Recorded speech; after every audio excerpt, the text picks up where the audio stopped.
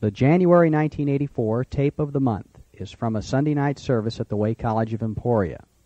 The founding president of the Way International, Dr. Victor Paul Wierwille, taught the 7 characteristics of a faithful minister. Thank you. God bless, and of course, greetings to all of you in the wonderful name of our living Lord and of our Savior, Jesus Christ, on this January the 15th, 1984. I don't remember the last time I taught here, but it's been a long time ago. I think it was in November of 82. But in April, I know, of 83, I was here during the advanced class. So I'm real thankful to the Father to be back here on the campus here in Emporia with all the staff, the college, the corps, and you from around the state that are in here tonight. I appreciate the commitment and dedication of the leadership on this campus under the tutelage specifically and the guidance of Reverend John Lynn, and all the wonderful greatness of God's Word that lives here.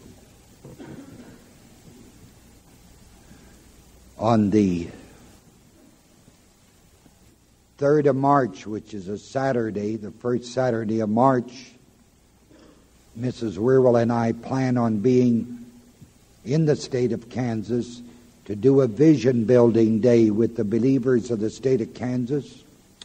And according to Reverend Johnny Townsend, he's planning on doing this in the area of Wichita. So we're looking forward to being back in the state with our wonderful people at that time. Tonight I had prepared for you an 8.5 by 11 sheet of paper that has the whole teaching on it.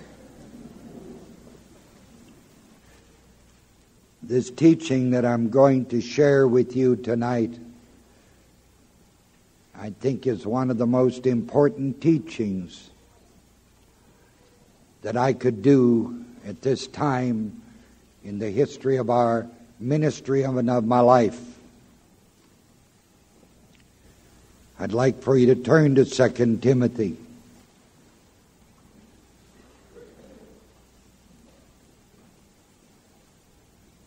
Tonight, the subject is the 7 characteristics of a faithful minister.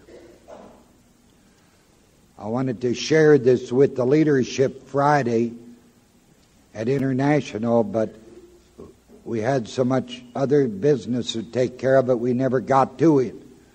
So you are the people that will have to live through it tonight. But everybody there, I think, was an ordained minister. And I had been working this, and I wanted to share it, but as I said, just time was not available. This is also the truth regarding a TWIG coordinator. And there is an exhortation of each characteristic given in this 2nd chapter of 2 Timothy. The number 7, people, is the number of perfection. And this is the only place in the Bible where all the 7 characteristics of a faithful minister are put together in one chapter. So all you need to do is understand this chapter, and you'll be always able to judge from the Word of God. Let the Word of God do the judging of whether the ministry of a TWIG coordinator or any other individual is according to the Word of God. And it is these 7 characteristics that I listed on your paper, because I thought you might be able to write in other things, but these 7 are: number 1, son, be strong in grace.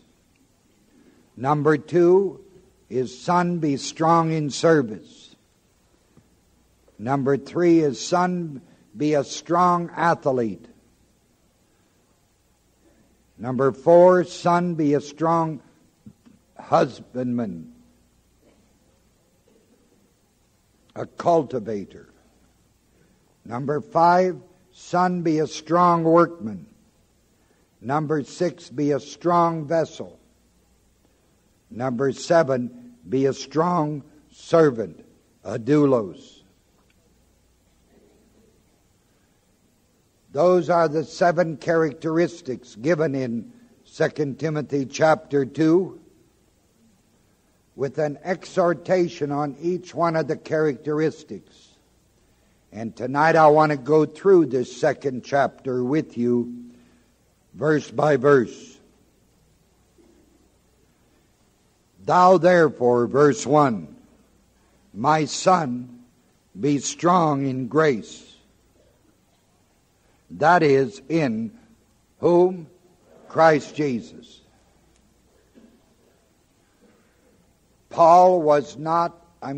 Timothy was not Paul's physical son, but he was his spiritual son.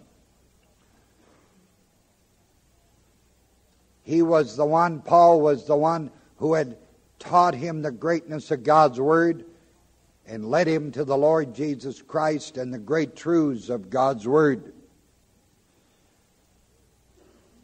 The first chapter of 1 Timothy gives a real great insight on this word son.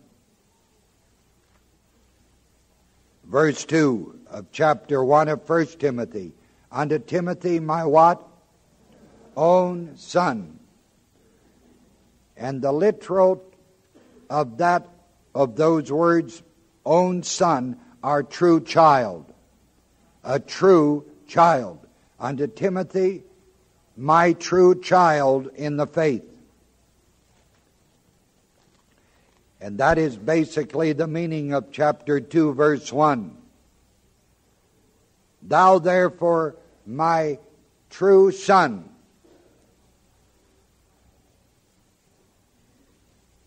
be strong in the grace that is in Christ Jesus. True son, to be strong in the grace.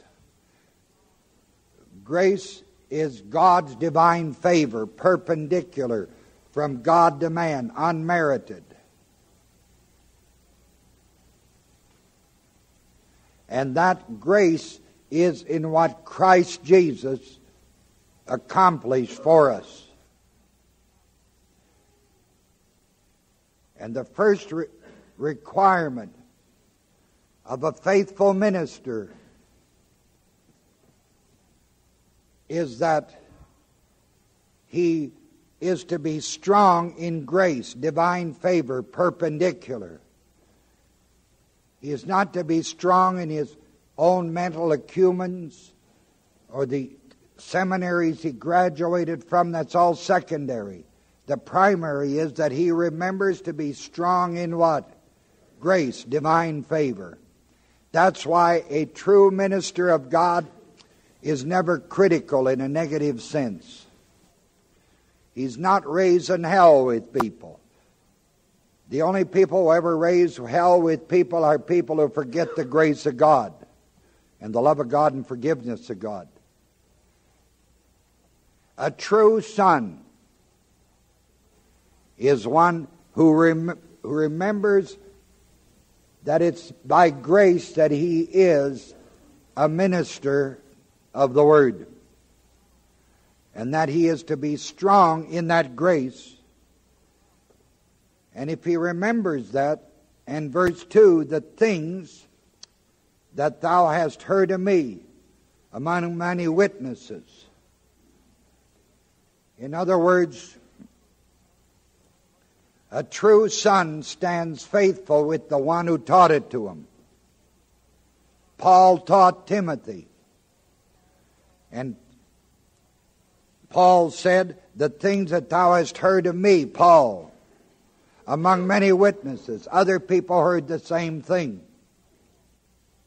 And a true minister, a faithful minister, strong, a son strong in the grace, is concerned about committing to faithful men that same truth, who shall be able to teach others also.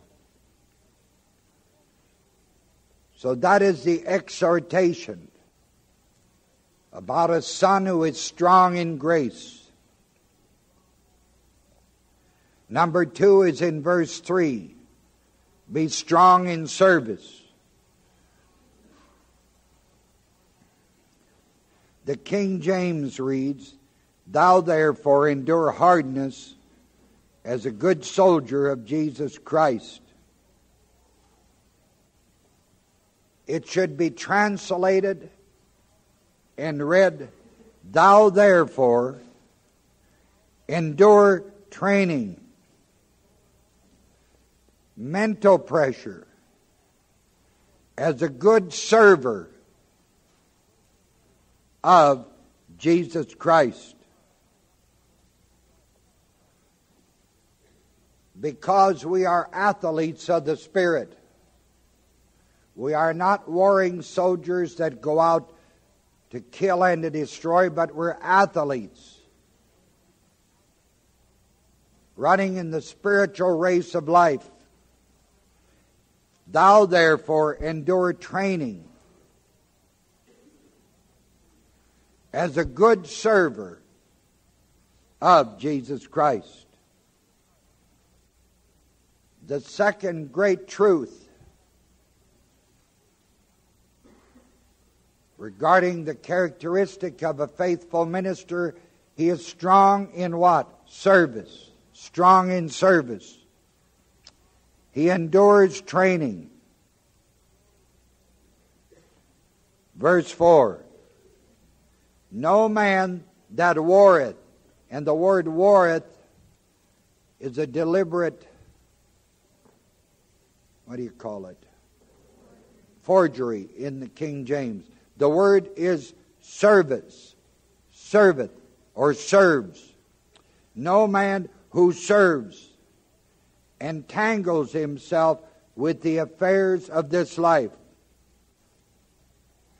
that he may please him who hath chosen him to be a worker, a server. Number 3 is to be a strong athlete. And that is in verse 5.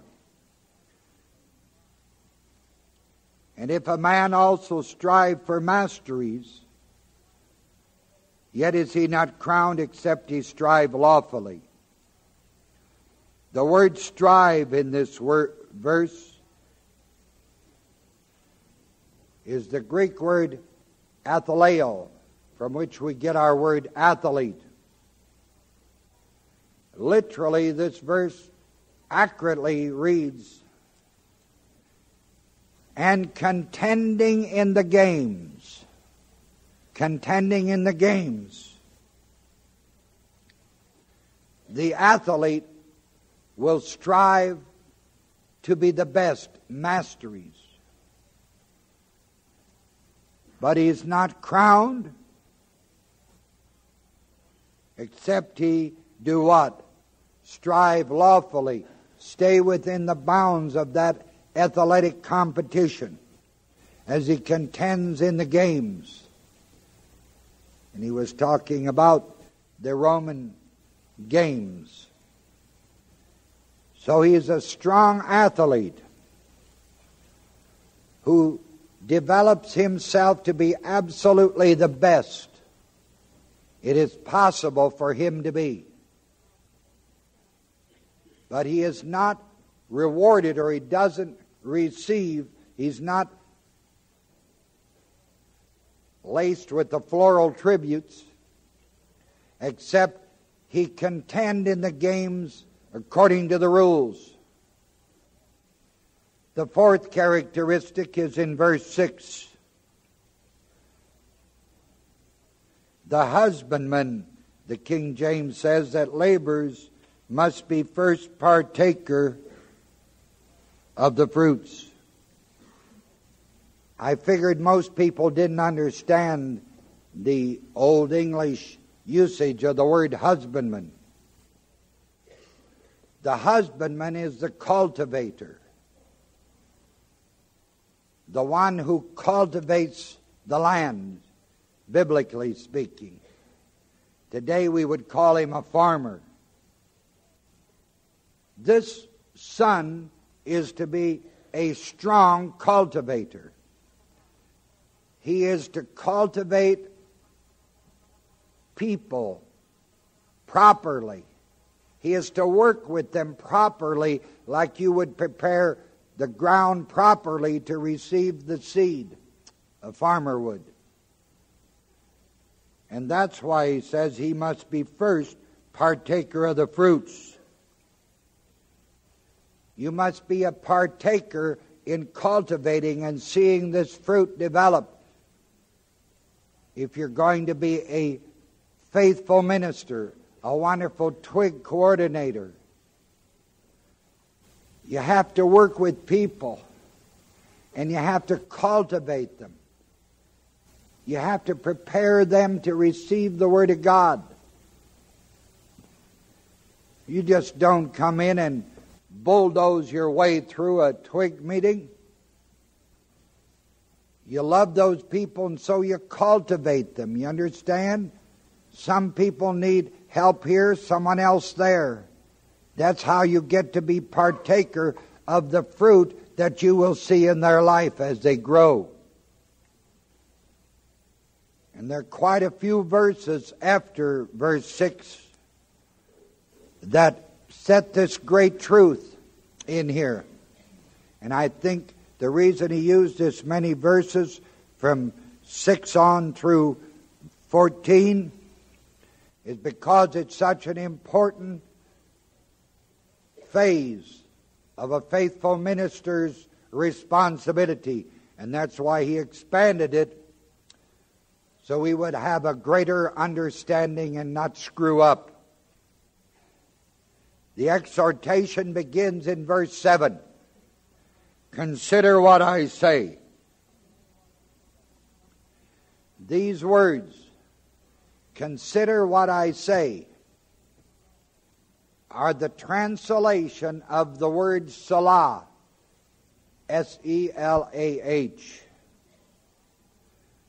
Selah in the Old Testament. Whenever you read that word in the Old Testament class, it always means consider what I say. Flip to Psalm 3, please.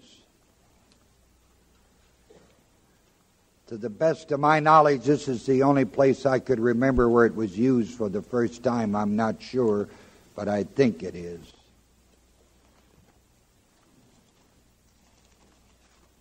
People read the words like Selah and they don't know what they mean. At the end of verse 2 in Psalm 3, do you have it? Many there be which say of my soul, there's no help for him in God. Then is the word Selah.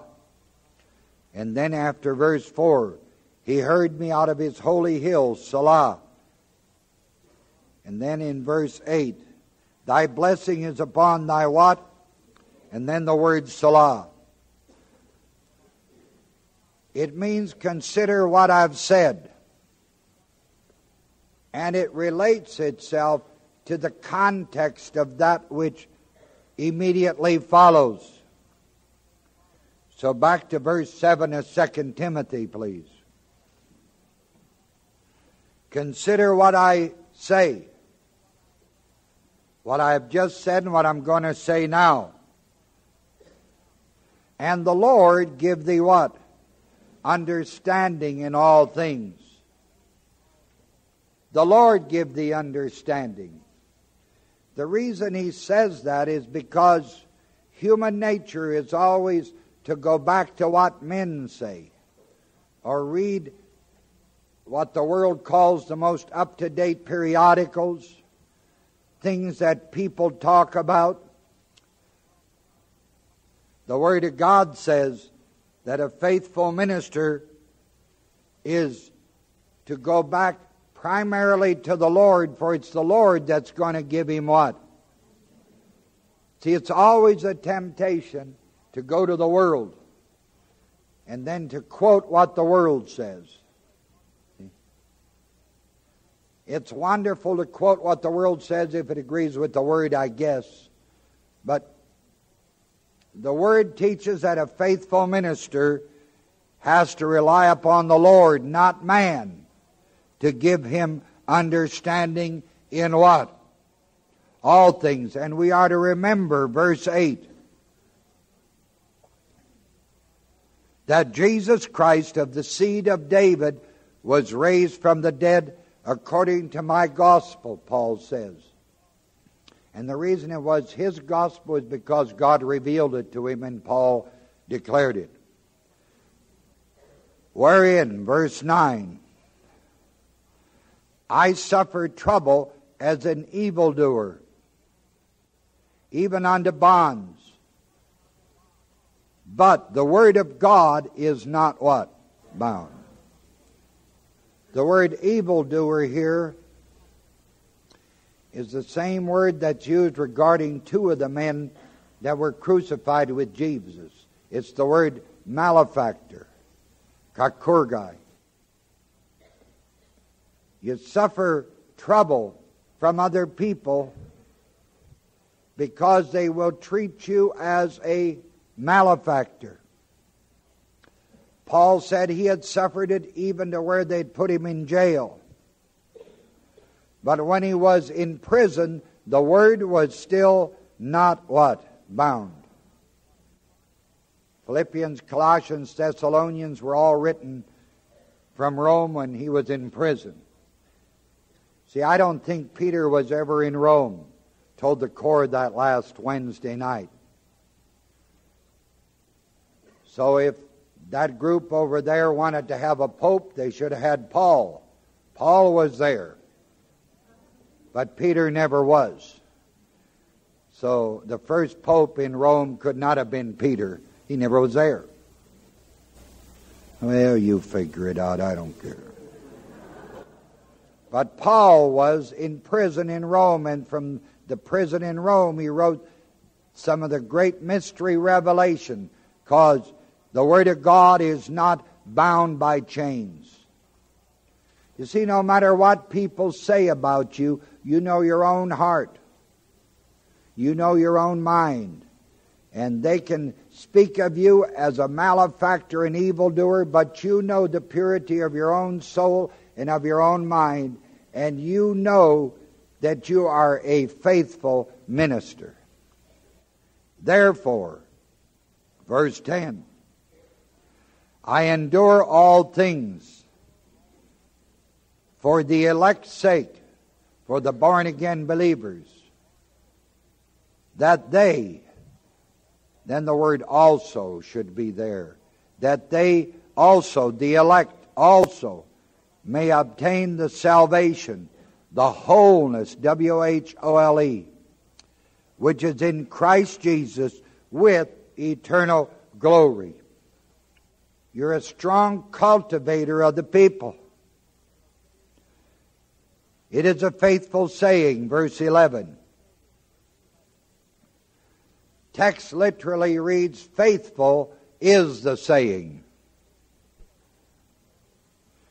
For if we are dead, we are dead with him. Not be, but are dead with him. We shall also live with him. Verse 12, if we suffered, we shall reign also with him. Then there should be a period. Verse 12 ought to start with the word if. We deny.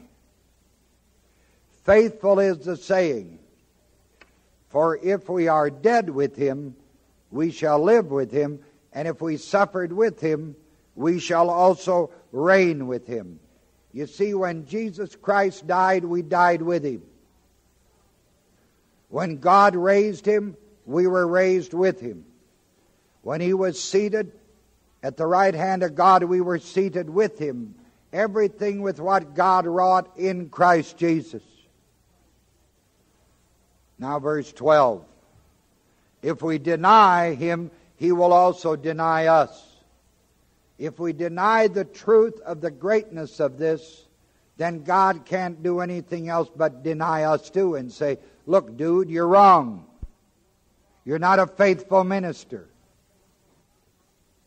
To teach anything else but that every believer died with Christ and arose with Him is to deny what Christ Jesus really did for us. And we're not faithful ministers. Verse 13 goes on to say, if we believe not, He abideth faithful. Why? Because God cannot deny Himself. Verse 14. Of these things, put them in remembrance. A good cultivator puts people in remembrance,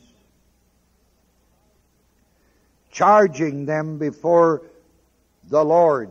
The word Lord is God in many texts, and I think that's what it should be here. Charging them before God, that they contend not, strive not, contend not about words to no profit, but to the subverting or the disrupting of the hearers. If you're going to be a good cultivator, a faithful minister, a good TWIG coordinator, you've got to remember to charge them before God that they contend not. You do not contend about words that are unprofitable. You know, you can spend all night arguing about how many angels can dance on the head of a pin. That would be words to no profit.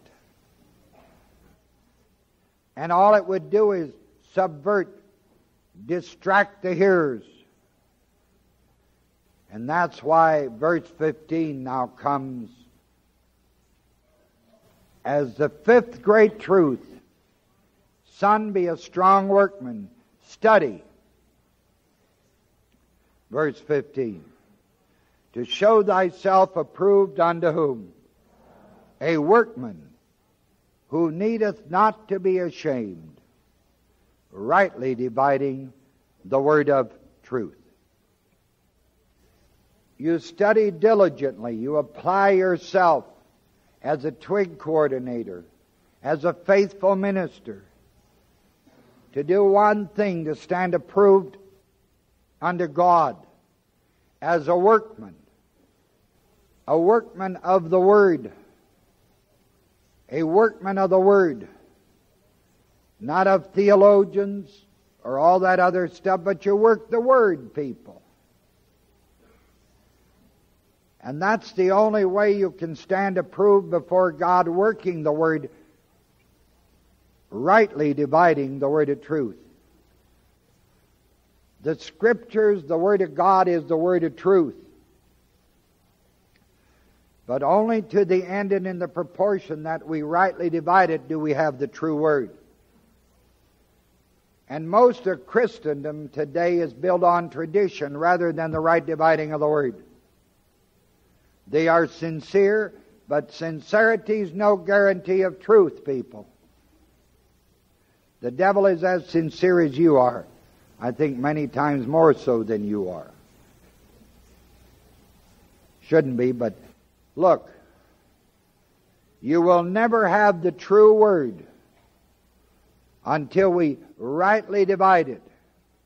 And that's that right cutting. I think it's orthotamount or something in the text. I teach it in a foundational class. And then come the following verses regarding this strong workman. Verse 16. Shun profane and vain babblings. And I put this on your paper because I doubted if too many of you would be able to understand what really profane was. Shun profane is the dishonorable, and vain babblings is intellectual stupidity. And you're constantly being tempted with that and bombarded with it in the world. So a faithful minister, a TWIG coordinator, has to shun. The word shun, means to avoid. You avoid profane or dishonorable, because we are to study to show ourselves approved unto God. The profane would be that they would lower the study to show yourself approved unto God. They would demand of you your study to show yourself approved to the tradition. It's dishonorable to study to show yourself approved to a tradition. The vain babblings, as I said, are the presentations that people hit you with. It sounds so intellectual and they're so intellectual. And they hold degrees from the most reputable so-called academic institutions, and so people sit back and say, well, he's got to be right. But what he says is contrary to what the integrity of the Word says. That's why it's intellectual stupidity. 17 says, their word, this intellectual stupidity, their word will eat as doth a canker. And the word canker is gangrene. Then it names these two fellows, Hymenaeus and Philetus. Verse 18, who concerning the truth have erred. And how did they err? They said that the resurrection is what? Already. And they did this in a very intellectual way. And so they overthrew the believing of some. Verse 19. Nevertheless, the foundation of God standeth sure. His word standeth sure, because His word liveth and abideth forever. God does not change. He is the same yesterday, today, forever. Having this seal, the Lord knoweth them that are His. And let every one that nameth the name of Christ depart from iniquity. Verse 20. For in a great house, in a big home, a big house, a big family, there are not only vessels of gold and of silver, but also of wood and of earth, and some to honor and some to, then King James says what? That's another terrible mistake. Less honor. Not dishonor, less honor. Because a vessel that's of less honor is still not a dishonorable vessel. And what he is giving here is an illustration out of the culture of his time. That they had vessels of gold and of silver that were used for the anointing of the head of the guest. They were vessels that were used for the washing of the hands and the face. Then there were vessels that were used for the washing of the feet. And then there were vessels that were used when you have to go to the bathroom. Now those vessels that were used for the washing of the feet were not gold or silver. They were lesser vessels. And that's what he's talking about. And yet very needful. Likewise the vessels that they used when they went to the bathroom. Those were considered lesser vessels. Then comes the sixth great truth. be a strong vessel, a good, strong vessel. Verse 21. If a man therefore purge himself from these, he shall be a vessel unto honor, sanctified and meet for the master's use, and prepared unto every good work. You see, the lesser vessel was clean, but it was just not used for the anointing of the head. It might be used for the washing of the feet.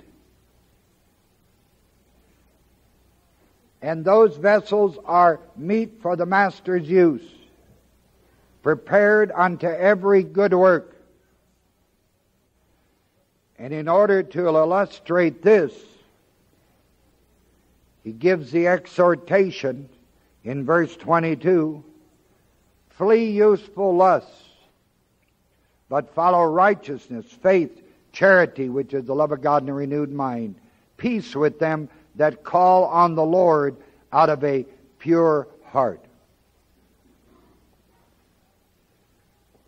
We are to be a strong vessel unto honor, and we have to flee youthful lusts. What are youthful lusts? Well, I don't think it's particularly sexual, maybe occasionally, but you know, when you're young, you want so many things. You want to own things.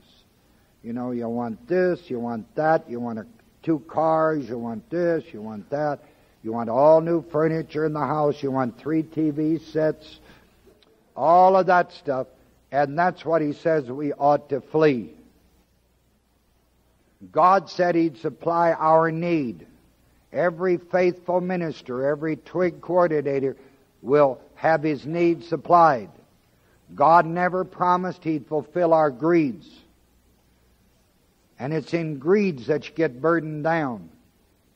When you get all these things that when you're young you think you like to have, you get so burdened down that you're just like the rest of the world. You get nothing done for God.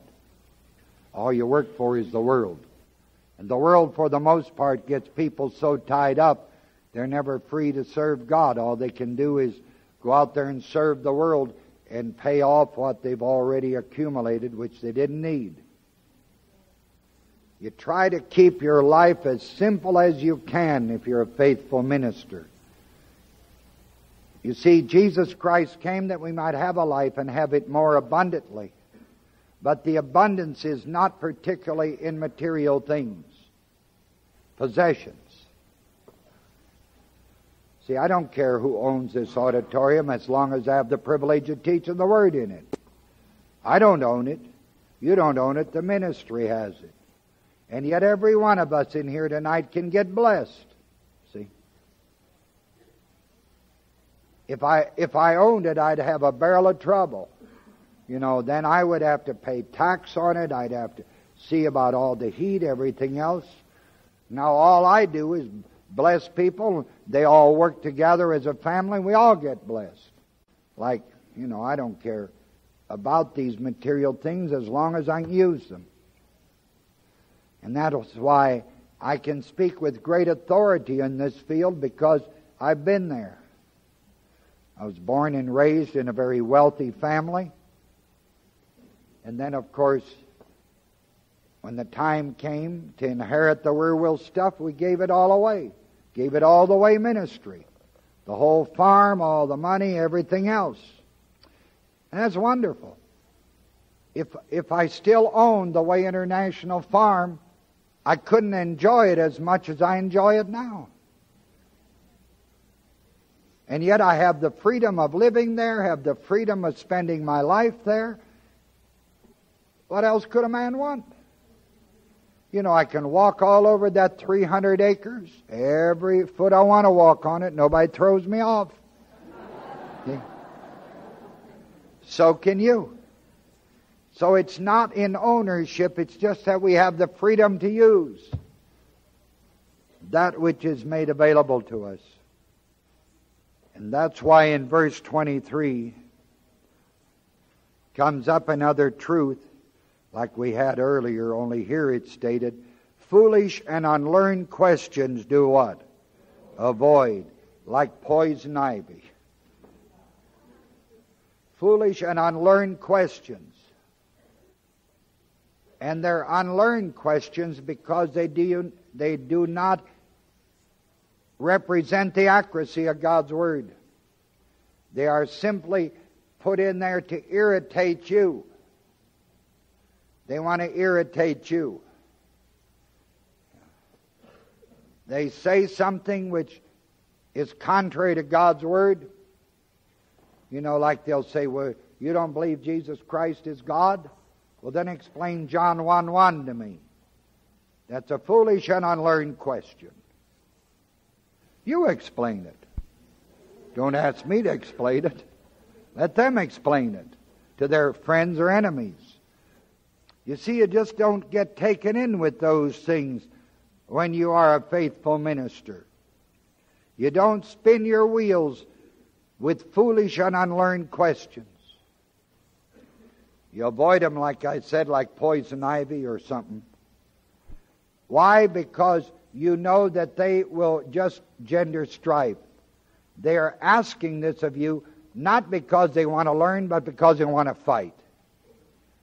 And you and I haven't got time to fight as faithful ministers and TWIG coordinators. All we got time for is to love God's people and then hold forth the Word in all of its greatness and all of its truth. Let them fight with somebody else. And then comes this great 24th verse, which winds up this, which is the 7th one, which puts it into the perspective of perfection class. And the servant of the Lord, 7 is, son, be a strong servant. And the servant of the Lord must not strive. The word servant is doulos, the marked out minister. You got God's brand on you. You've been branded by God.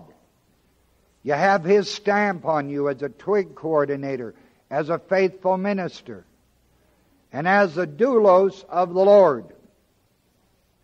He must not strive. Strive is the word battle or fight. But be gentle unto all. That's the second great exhortation here. Be gentle, gentle. You see, people through the years have violently disagreed with what I stand for and what I believe to be the truth of God's Word. And yet I always endeavor to be gentle with them, as much as lieth within me. And a faithful minister, a faithful TWIG coordinator has to be apt to what? Teach. Apt to teach. He must be able to teach. Apt at teaching. I so believe that I'm apt to teach that when I finish tonight, I don't expect any questions left over the subject I've taught. And I expect everybody here to understand it, because I believe I got the ability to teach. Because, first of all, the enablements came from God with the manifestations. And then I have studied to show myself approved by rightly dividing the Word. So when I teach, I expect people to understand what I teach, because I try to make it so simple that nobody is stupid enough to miss it. You just can't miss it when I teach, because nobody would be that stupid. Else the devil never let you get in here or something. See? Apt to teach, and then you have to be patient. Good Lord. That's another one of those youthful lusts, impatience. See? You want everything right now. See? A faithful minister, a wonderful TWIG coordinator, is patient. And whenever you work with people, which is all basically that we work with, it just takes patience to work with people. And sometimes it takes a whole month till you see any fruit, but you're cultivating. Remember? And when a farmer plants a field, he doesn't see the wheat crop immediately. He has patience. And I, as a minister of God, for God, I have to have patience with people. Wait. Just wait. They'll come. Sooner or later. If it doesn't come sooner or later, what have you lost? Nothing. You just wait. That's why we were able to do those 13 major television productions, which should have been done 10 years ago, but I just had to wait till the white people that were committed and had the talent that could put it together. You know, I don't like to wait either. But I cannot be a faithful minister and not wait, because if I don't, I'd become critical, just opposite of what the Word says. And then you criticize people and find fault, and that is not being a faithful minister. So I do not criticize or find fault. I just apt to teach, patient. And look, verse 25. In meekness, instructing those that are screwing themselves up, who oppose themselves, who hurt themselves. You'd like for them to walk the Word, but you know they're not. So in meekness you instruct those that oppose themselves. And the reason you can do this in meekness is because you are strong in the grace that is in whom? Right. When you forget God's grace, that's when people become critical. That's when they begin pointing fingers. All you have to remember is what God forgives you for, and you have no problem forgiving others in your TWIG, or that are people that are under the ministry that God has given you and made you responsible for. So in meekness, humility, tenderness, honey, you instruct those that oppose themselves. And the rest of that verse reads accurately, that God at some time will give them change of heart to the acknowledging of the truth. Isn't that beautiful? You're a strong doulos, a son of God who is a strong servant. Not striving, you're gentle, you're a teacher, and you walk meekly and humbly with the love of God in the renewed mind in manifestation in your life. Verse 26, that they may recover themselves out of the snare of what? Right. These are those that are opposing themselves. So in meekness, and meekness is what helps them to recover themselves. You can't recover anybody. The individual has to do that. You can't get saved for me. I have to do it. And these people, if you have them in your fellowship and you are a faithful minister, you will in meekness instruct them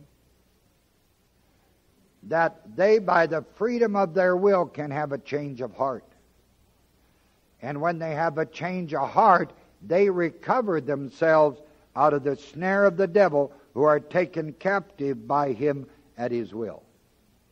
The adversary took captive of them at the adversary's will because they did not have the renewed mind, did not put on the mind of Christ yet. Every day in this ministry we got new babies.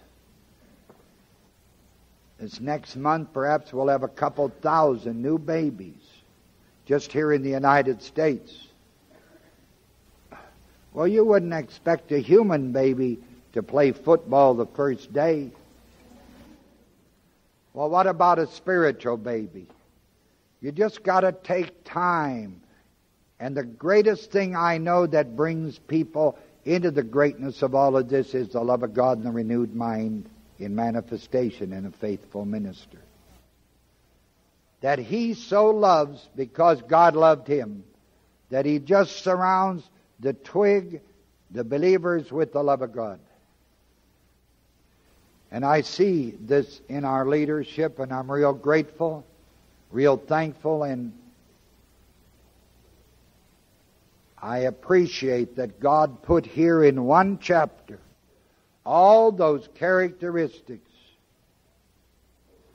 of a faithful minister, a faithful TWIG coordinator. A TWIG coordinator is ministering to the TWIG. And all you need to know is this chapter. And you can make a decision according to the Word of God regarding the faithfulness of any minister, any place, anywhere in the world, or in anything you read. So number one, he is to be strong in what? Number two, be strong in what? Number three, a strong athlete. Number four, strong husbandman or cultivator. Number five, a strong what? Number six, a strong what? And number seven, a strong what? Those are the 7 characteristics. Thank you, Father, for allowing me to teach the Word to your wonderful people here tonight. Thank you for the greatness in which you have said all these wonderful truths in such an abbreviated form in one chapter in the sacred Scriptures. And tonight, Father, I thank you for our ministers all over the world, our TWIG coordinators that minister everywhere. And may they walk on the greatness of that Word and be the epitomization of the truth that we have shared with your people tonight. In the name of Jesus Christ. Amen. God bless. I love you. You're the best. Thank you, John.